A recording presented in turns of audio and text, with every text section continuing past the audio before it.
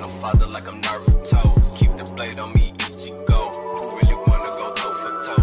GTR from Tokyo. Diamonds whipping up on the stove. Lucky man like a 4-leaf clove. Diamonds wanna go with the Hello everyone, this is Nagato Revenge and welcome back to my channel. For today's tutorial, I'm going to be showcasing on an all-in-one PSP Emulator Installer for Adrenaline. With that being said as well, please be sure to follow my social media so you know the latest hacking guides and tutorials from my channel. And if y'all guys do want to support my channel in any way, you can feel free to donate via my PayPal link. It will be in the link in the description below and as shown here on the screen. It's purely optional, but with that being said as well, we could go ahead and get into the prerequisites.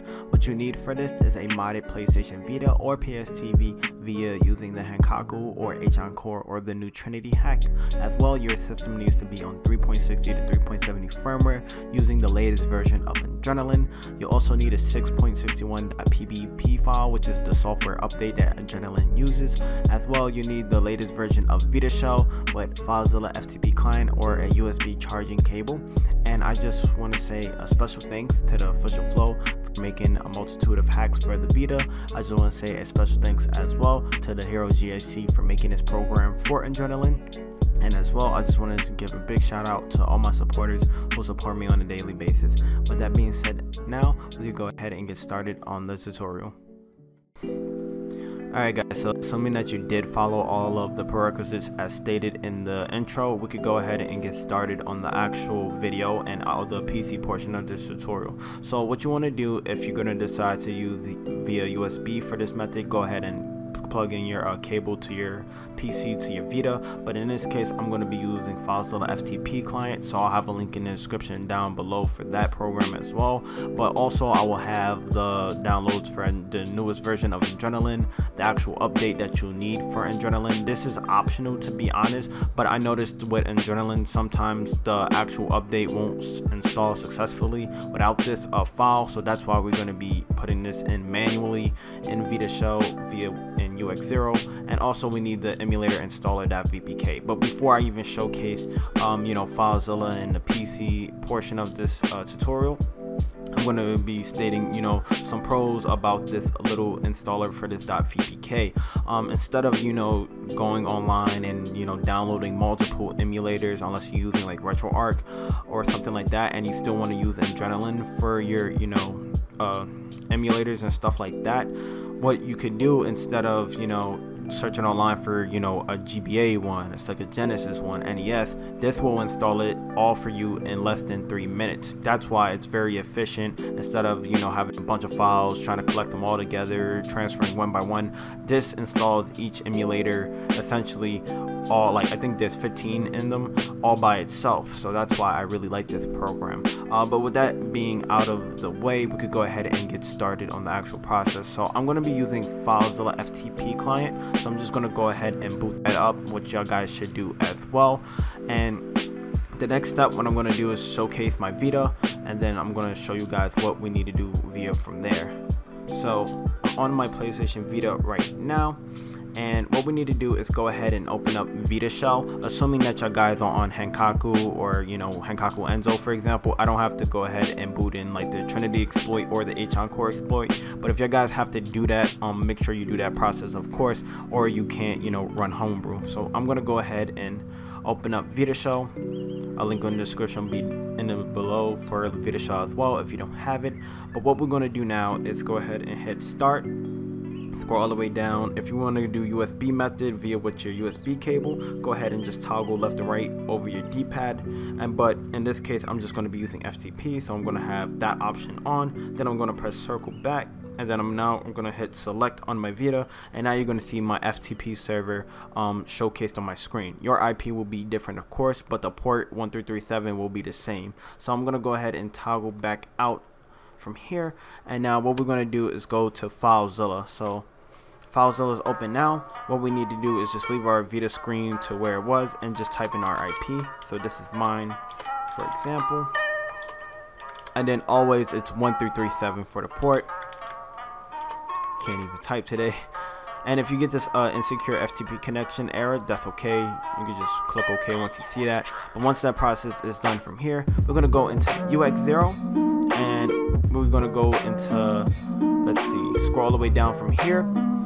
And now what we're going to do is go ahead and drag our two files from Adrenaline and PSP Emulator Installer. We're going to go ahead and drag that to here, to UX0.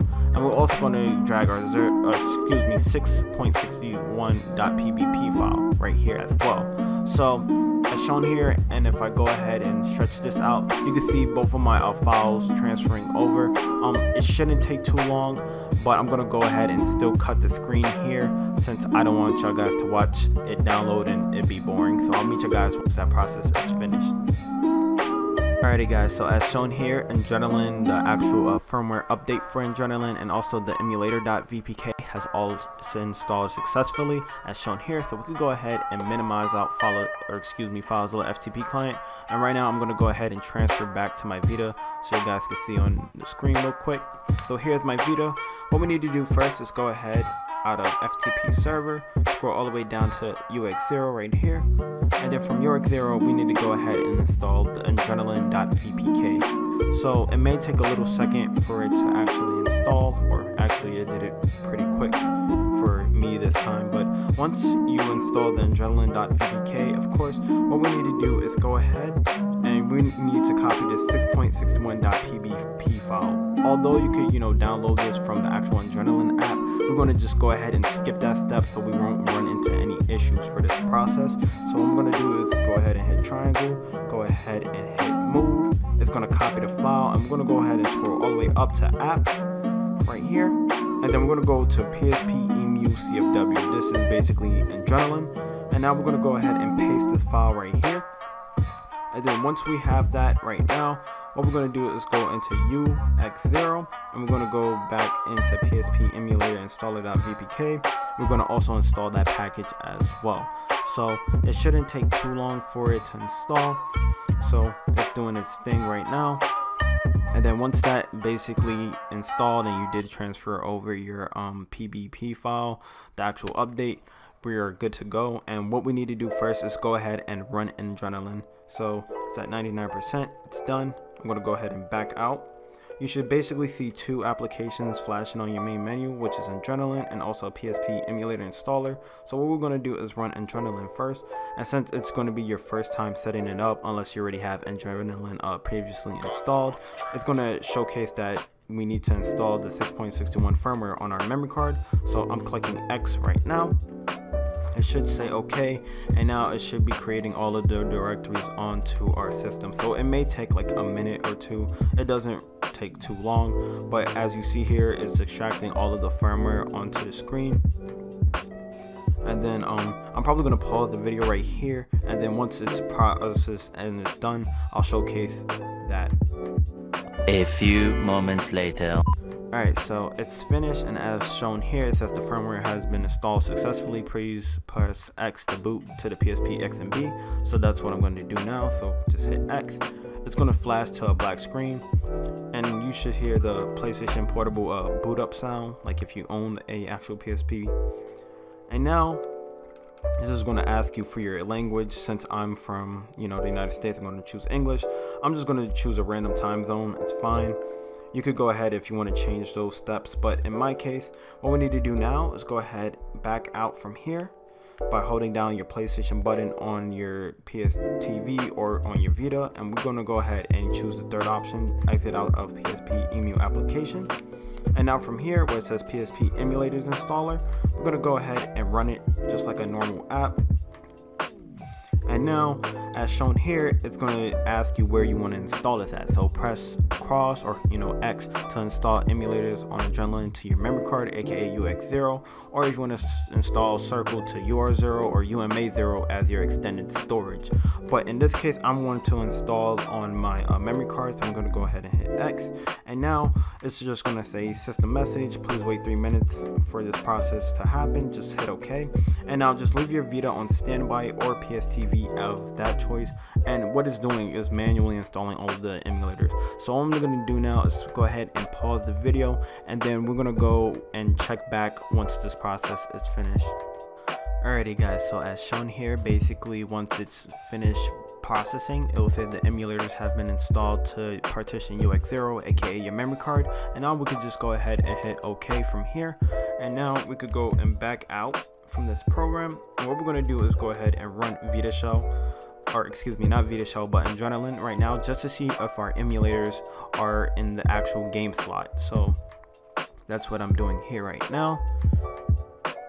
Shouldn't take too much longer. And now if we go into our memory stick, and if I click on it, you should see all of our emulators right here. So we have some pretty cool emulators. So we have the Super Nintendo one, we have SMS Plus, I'm not too sure which that one is, Vice PSP C64, we have PC Engine, Atari 5200, Neo Geo emulator. So there are a lot of emulators in here. So if you ever wanted to, you know, set up any, you know, emulators, if you don't want to, or basically want to set up ROMs for like NES and SNES and stuff like that, you have it already on via with Adrenaline. But with that being said as well, this is the end of this tutorial. My name is Nagato and I'm signing out, and I hope you guys have a great day. Peace. Of